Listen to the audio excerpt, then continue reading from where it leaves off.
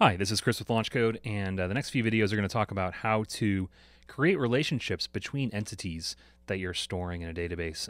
In other words, how to use object relational mapping concepts to create one-to-many relationships. And the first thing we're going to do is actually just a little bit of setup work. We're going to look at how we can reduce some duplication in our code. And if you did the studio for the previous class, we walked you through these steps, but I want to do it on a video as well, just to show you exactly what we're doing and to kind of give some more explanation to the concepts. And so to motivate what we're going to be doing, I'm opening up my event class as well as event category. And notice that at the top of these two classes, there's some shared fields or some duplicated fields. Each one has an ID with generated value that's a private int ID field. So this is the case in the top of both of these classes. Similarly, if I go down a little bit farther, since we have an ID field, they both have a getID method, and they're both going to have equals and hash code methods that are basically the same. They're checking the IDs against each other. So anything that involves IDs is basically duplicated across these two classes. So we want to reduce that duplication using inheritance. Okay, so I'm going to create a new class that I want each of these two models, and in fact any model I create in the future, to inherit from that will contain the ID related logic, since every single one of our entities or every single one of our persistent classes will have an ID that functions as a primary key. We'll extend this new base class in every single case that we create an entity. So in our models package, let me right click and select new Java class. And I'm going to name this class for reasons that'll become more clear in a moment, abstract entity. Okay. And within this class, what I'm going to do, I'll make some room here inside of the brackets. I'm going to go just basically copy paste the duplicated class members from one of my other classes. Let me go to the event class. So I'm going to take out the ID and put that over an abstract entity. I'm going to go and find the getter. Notice we've got a few compiler errors, which shows us exactly where we're using that ID since it's no longer in the file. Let me pull out the getter and put it over here. And then finally, let me go out and get these two methods, the equals and hash code methods.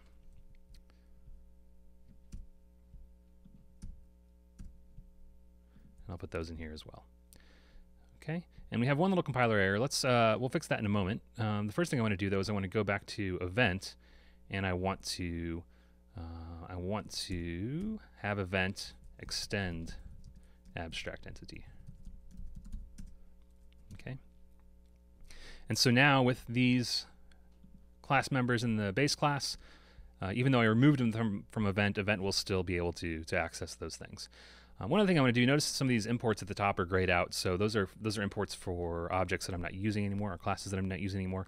So I'm going to get rid of those, and I'm just going to use a keyboard shortcut here. Notice, you probably noticed by now that anytime I use a keyboard shortcut, it shows you what it is at the bottom of the screen. And this one is the Organize Imports keyboard shortcut, which just takes out any unused imports from your class file. Okay, let's go back to abstract entity and clean this up, figure out what this compiler error is. So the compiler error here, if we hover over the red field there, ID, it's telling us that ID has private access in abstract entity. And in other words, what it's saying is, notice that ID is part of, as we just set it up to be, the abstract entity class, and it's private. This means that this field can only be used within this class, or can only be referenced directly within this class. However, down here inside of my equals method, notice that this event object is of type event. So event cannot actually see the value of the ID field because it's private in the base class.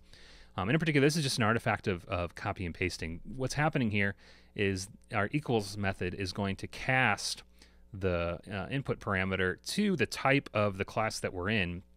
And since I copy pasted that type is just actually incorrect. So I need to change this type from event to abstract entity. And at the same time, I'm going to change the name of this variable so it's more appropriate. So I'm just going to change this to entity. Easy way to do that, if you haven't used this feature before, is right-click, and in the context menu, find refactor, and then you can go to rename.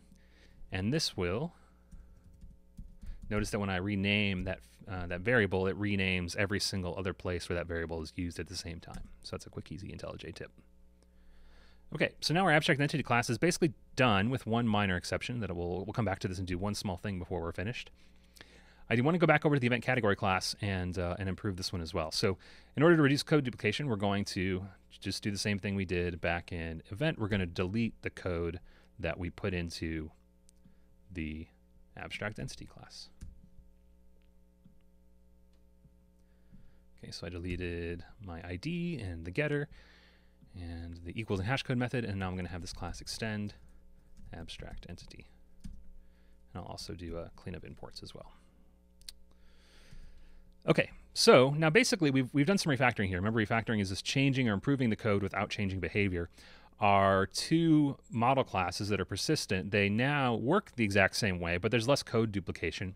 And now it's going to be really easy for me to create a new model class in the future because I will be able to just extend abstract entity. Okay, so let's see, what do we want to do next? Okay, we need to go back to abstract entity and do just do a couple small little things. So one thing I want to do is, the reason I named this abstract is that I actually want it to be an abstract class. Let me go ahead and add the abstract keyword. Recall that an abstract class is a class that you can only use by extending it. In other words, I can't create an abstract entity object. It's just not allowed. And so the purpose of this class is not for me to create abstract entity objects. It's for me to collect some shared data and behavior that I can share across other classes. I don't actually ever want to instantiate this class. So I'm going to make it abstract just to enforce the rule that nobody gets to create an abstract entity object. The other thing I'm going to do is I'm going to add a persistence annotation here. And let's see, I'm going to put @mapped superclass. And what this does is it says that the fields in this class should be pushed down into the tables for the objects that extend it. In other words, my abstract entity has an ID field here, and it's private, but I want this ID field to be stored in the table that goes with events in the case of events, or event categories in the case of event categories. This is our primary key. We still want to keep this in those given tables, even though it's not specifically contained in our two model classes. So mapped superclass just says that we want to map these fields down into the extensions when we're putting the data into tables when we use our ORM system. And that is really it. Let's go ahead and start the application, just make sure everything works. Okay, I'm on boot run, and I'll hit start. And if all went well, then we'll notice really no changes, but our code will be vastly improved. Okay, there we go. We see the final message there that our coding events application has started up. Let's go to the browser and go to localhost 8080. Okay, and let's go ahead and create a category.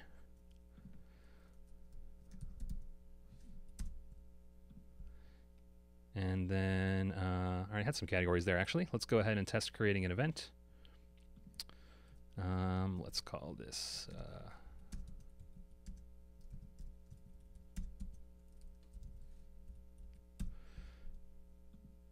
and just a reminder that we haven't refactored our code yet so that our event categories are used on the events themselves. That's what we're going to do next. That's creating a relationship. Right now, we're still using that enum to lay out which different types of events we can have. So this list should be expected to be different from the items we see in the all categories list. And that worked as well. So everything we've done now continues to work even though we've refactored our code. So that's great. We're now set up to go and create some relationships between our persistent objects.